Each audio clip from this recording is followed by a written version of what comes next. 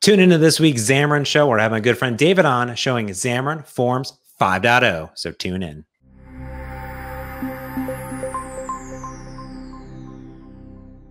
Welcome back, everyone, to the Xamarin Show. I'm your host, James Montemagno. Today, my favorite person in the entire world, David Ortinau, is with us. How's it going, David? I'm good, James. How are you, my friend? I'm absolutely fantastic, and I do not want to delay because your camera may putz out for the 18th time today. I know. Well, things have been too hot here in the Midwest. Things are cooling off, though, so we're happy about that. That's right. Winter is coming. And also, people don't have to wait because something is already here. Xamarin.Forms 5.0. Oh, my goodness. And even we have a link for them, aka.ms/xf5. Look at that. You can go right there. And David, I believe that you're here to tell us all about that. Is that correct? I am here. Yeah, I've got a couple of slides that I can walk you through to kind of give you the context for what we've been working on. And I've got a little code demo. So let's go ahead and go over to the slides. Awesome. I'm ready. Boom. Yeah. So this is last year in Xamarin.Forms. And I like these kinds of slides because I can just keep adding things to them. But this is a lot of stuff that's been coming out over the course of the 4.0, 1, 2, 3, all the way up through 8. There won't be a 4.9. It was a missed opportunity right there, right? I mean, we could have gone 4.9, then boom, 5. But we've been baking on 5 for a while. And here's the thing: is that with this, go to the next slide. There we go. All of these bits of those features have been marked experimental. So these are things that we wanted to get into people's hands because they were valuable enough that those who were more adventurous, the early adopters, could start using them. But there's more work to be done. We wanted to really engage the feedback and keep iterating on them. Yeah, in fact, if people have watched the previous What's New in Xamarin.Forms, whatever version with you, you've talked about many of these features and demo these features. But you're right. You've always had to go in and hit that little flag and say, I want to use media element or swipe view or whatever. And I use a lot of these features in production. Oh, yeah, absolutely. Right. So. Yeah. As a matter of fact, tweet today, I saw people saying, oh, I've been using these in production. So the thing with 5.0 is that we're really going for stability here. So it's been a little bit longer between releases from 4.8 to 5.0, but that's because we're working on the stability of those things. So just a quick recap of what these things are. Many of you are already aware of them, but we have brushes. These are for linear and solid brushes, linear gradient, sorry. And so as you can see here in the screen, you got some nice subtle gradients going on. And I actually have that in a demo in just a moment. Carousel view. Who doesn't need a carousel view at one time or another in some app or some screen? Good for onboarding, good for headers and things like that. And then we've got drag and drop. This was kind of something that we added specifically because the Duo, the Surface Duo with the dual screens, had a really good opportunity to utilize this gesture. So I built this little demo here, and I'm going to see if I can't build this out to recreate an old audio sampler that I built way back in the day. Cool. So yeah, cool stuff.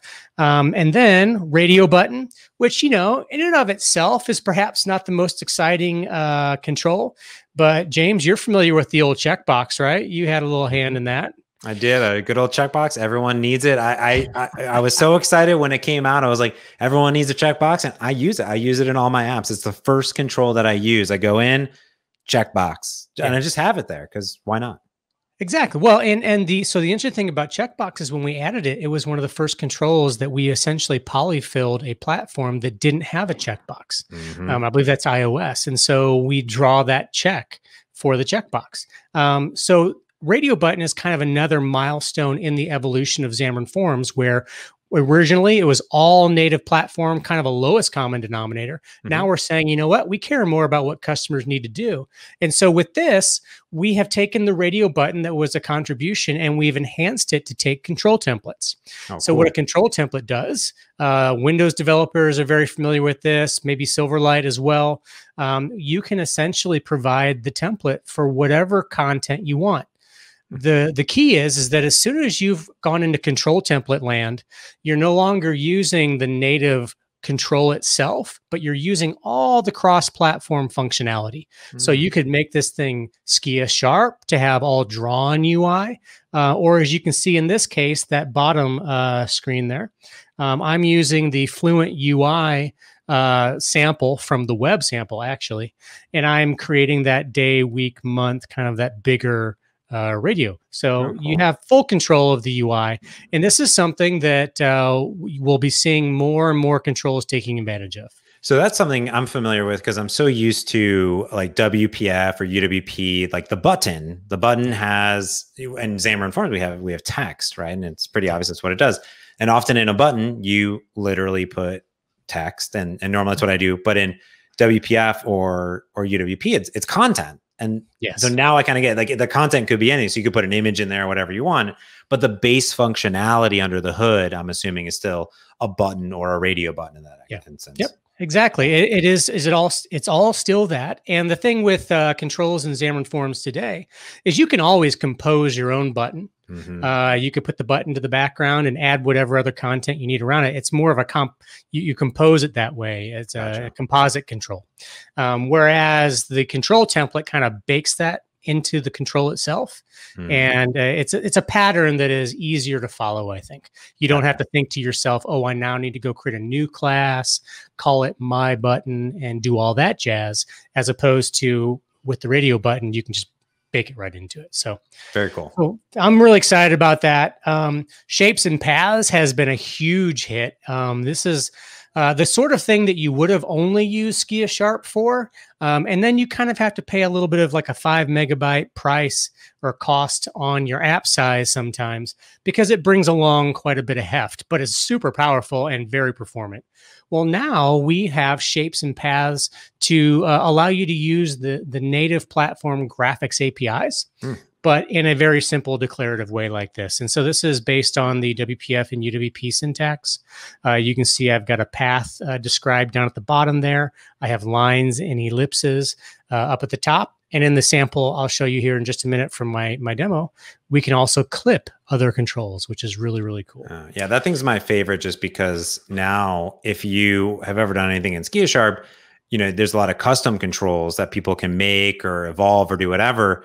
And now you can just do it directly in there. So I'm really hoping to see like this whole new generation of Xamarin controls, which I'm sure you'll talk about too, but it's like really cool to see this thing, you know, just come right in the box. Exactly. More power in the developer's hands to really create and achieve whatever UI you need. So one of those common UX patterns that you might see is this swipe. And so this is something that was baked into the list view previously, and that was part of the native platform. This control, you can actually wrap anything. So whether it's a layout or another button, or you can use it inside of a collection view or a list. And essentially you can template whatever you want to appear behind it. So very useful, as you saw there in the shopping cart, for deleting or removing something from the shopping cart. But you can put complex layout in there as well, and you could have multiple buttons and interactions. You could basically hide a whole UI of things behind it. Similar, I think, to what you might have done in some of the Twitter apps in the early days. I seem to remember being able to swipe a direction and reveal like the retweet and the favorite and things like that. I use this in one of my apps, actually, my Animal Crossing app, and you swipe left and right on it, and you get little icons. You get, you can see your friend's switch code. You can remove them. You can favorite them, and actually have like material, like frames and a whole bunch of things inside of there, which is kind of cool. So you can really customize it more than just here's a button, Yeah, exactly. Super, super powerful and flexible. Really, everything that we're doing is going the way of how do we template this, right? Yeah. And are all the styles available to you? Yeah. So I covered a lot of the things here that, we said were experimental, but there are a few things that I have not mentioned. And these are things like the C# UI extensions, the expander, the media element. These are going to migrate from Xamarin.Forms to the Xamarin Community Toolkit. And so I want to take a moment to highlight that toolkit because it's very active right now. Hacktoberfest is coming up or is currently happening.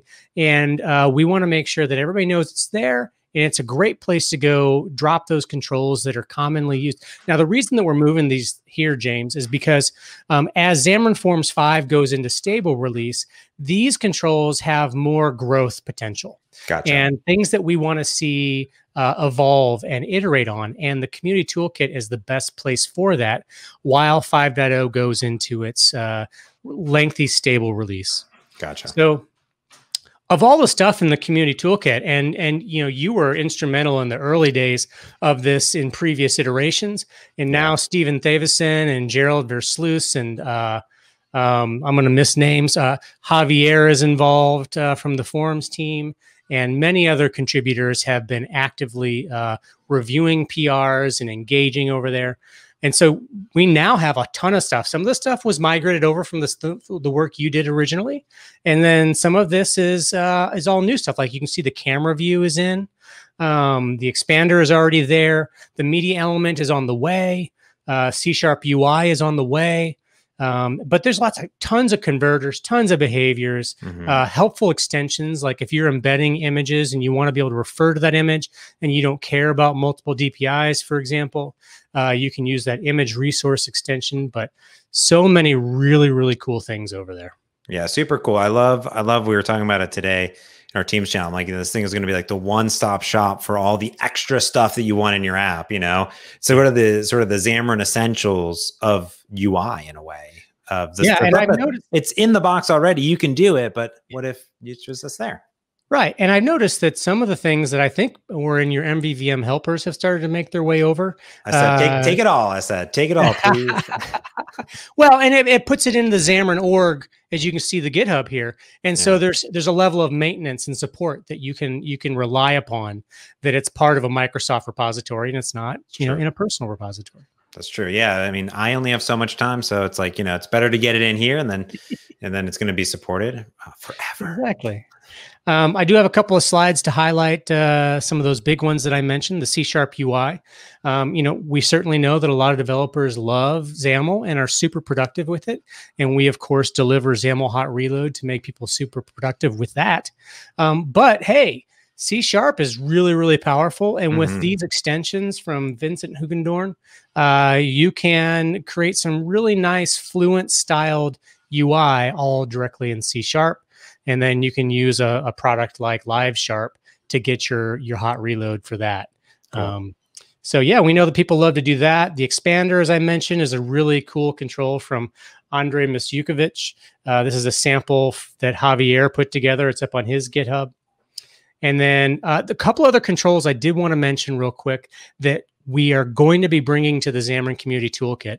They were originally destined for Xamarin.Forms, but we wanted to let them grow more and evolve. So this is a cross-platform, fully cross-platform tab view to replace the native tabs that you would appear at the bottom of you know, a shell app or a tab page controller. The cool thing is, because it is completely cross-platform, it's fully templatable. You can see here in the XAML that you've got control templates, and you can have that first one be a big fab, and it's at your big green button. Very cool. And so on the other side of the screen is the app bar. And I say the other side of the screen, that tab can actually go anywhere. You can put that guy anywhere in the middle of your UI. You can put it underneath your header. You can put it wherever. Oh, cool. Put it wherever you want it. Yeah, you do you. You do you. Exactly. You can even do something crazy like this and have a big Lottie animation or a GIF in the background of your header. Yeah. So a lot of those things will be coming as well. Keep an eye out for those. If you've seen any of Javier's work on templated UI, that's going to be really exciting. But I have also one of my demos running over here that I wanted to walk through. Let's do it. So let me pull up the Android emulator. Okay, here we go. So I've got my Android emulator here, and I've got my personal finance app. Ooh, nice. This is a sample design I found on one of the design websites, you know, that people will post their really cool designs. And I'm like, oh, I wonder if I could do that. Because look at these great gradients here, right? Beautiful gradients. And I'm throwing it in the background of a frame with corners and everything. And then down here, we've got a bunch of images, and I'm drawing corner radiuses on those. And then all this stuff also, I hadn't mentioned this yet, but let's talk about some dark mode, right? Ooh, You've got your dark mode and your light mode. And that's super easy to control now inside of Xamarin.Forms. It's literally a couple of these right here, app theme bindings. Here's my light and here's my dark. Nice. And then in my code behind, let me jump over to the main page code. In my code behind, I'm just checking the user theme. And in this particular case, I'm just toggling it. Yeah. Simple and straightforward. But it's as easy as that to keep track of it. And if you want to set it back to letting the operating system control your light and dark mode, you can go, whoops, you can go back to the unspecified. And when it goes to unspecified, then you're going to get whatever the OS is doing, right? Oh, cool. All right, so let me feature a couple of other things in here in my code. So I mentioned the gradients. So here's one of my gradients, the blue one. You see that what we do, I'll go ahead and close that. You set a start and an end point. So, you know, it's 0 to 1, right? So whatever you're going to fill, those are your limits. So in this particular case, I'm starting at the upper left corner, the 0, 0, and I'm setting the gradient to go all the way to the 1, 1, which is the lower right corner. Got it. And then I've got some colors here, and I've got 2 stops. The first one being a dark blue, the next one being a light blue, and then really no offset. It's the 0 and the 1. Again, those are your limits, right? And so then to apply that, I just take that gradient, and I'll just go ahead and jump down here to my card that I'm putting it on. So I've got a button that's using it, but I want to go down to the card. Go to the next one. Here we go. There you go. So here's the frame for that that credit card example. And instead of setting it to the background color, we have a new property here that can take brushes. And this property is background. So background color, I don't know, did we actually deprecate it? It's probably a good question. The show is deprecated. So it's probably still good to go. But we expanded it. So you can just use the background. And then, of course, I just set my linear gradient to it. Oh, very so cool. Just like that, boom, I've got my colors. Oh, also right there, I want to highlight this new row definition syntax also in there. Just look at that. Ooh, pretty. Yeah, it's nice and terse and super easy to use. I love it. I've converted all of my code to that because I like my XAML to be as short as possible. Yeah, it's super nice. Makes it a whole lot easier to read too. So let's talk about clipping real quick. So if I look at clip, I'm clipping a progress bar there, but what I actually want to show is this clipping down here. So all that row of images that I showed you at the bottom, I've got those here, and I'm grabbing some images off the Xamarin Assemble website, which is a great conference down in Latin America that we, I think, both participated in. Were you part of that too? Yeah, we did a panel there, yeah. And I'm just setting the clipping to this photo rect. What's that? What is this photo rect? So I got to get back up to it. Oops. Oh, look at this. So here's my shape. So it's a rounded rectangle geometry. Actually, the rounded rectangle geometry, fun fact, was not part of the first iteration of shapes and paths. But the first thing I went and tried to do was to round all my corners. Because like every design that you see has rounded corners. Yep. So went back to the team and said, hey, this is awesome. Love this. Need to round the corners. And so Javier was like, oh yeah, no problem. No big deal. And so he pumped out this new geometry for rounded rectangle. So yeah, you give it a corner radius and then you give it a rect. Now I think the next improvement that I want to see is it's great to be able to give it a size. It's your X, Y, width and height, right? But I want to be able to say, I don't know what my width is going to be. Yeah. Could you let me do that, please? You know, something like that. So we'll see if we can't get that all wired up. Nobody told me I was bananas. So that's my job as a PM, right? Is to go in and say, look, here's how I actually need to use this thing. Give me the power.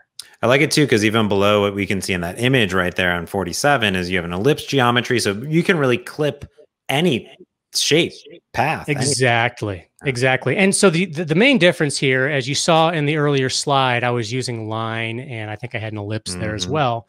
When you're doing clipping, you're actually using the geometry variations. Gotcha. And you can actually create a geometry group. So you can do something like this, create a geometry group. And now within that group, I could put an ellipse, I could put a rectangle, I could put a whole bunch of stuff and compose whatever I needed to. And that will be treated as one geometry. Oh, that's cool.